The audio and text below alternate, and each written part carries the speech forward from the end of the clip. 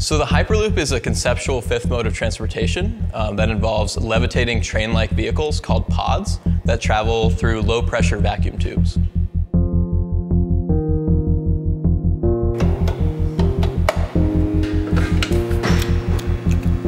After Elon Musk popularized the Hyperloop concept in 2013, SpaceX announced to host a competition for student teams to get involved and build Hyperloop test vehicles.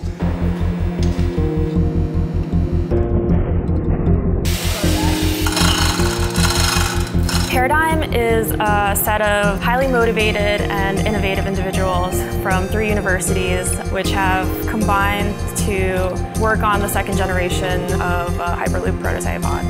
Paradigm's goal is to create the first ever high-speed air-bearing pod.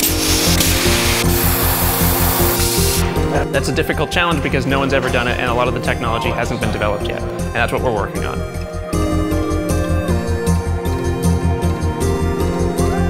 So if people had access to transportation that was not only faster, but more affordable and more sustainable, it would just fundamentally make the world a much better place.